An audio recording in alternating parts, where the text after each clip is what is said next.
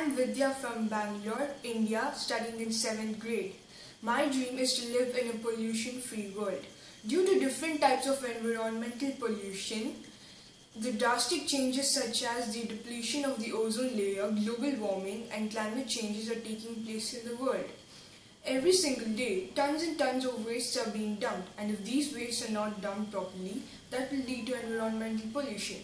So, we can seize environmental pollution by practicing waste management. This can be done by recycling plastic bottles, cans, papers, etc.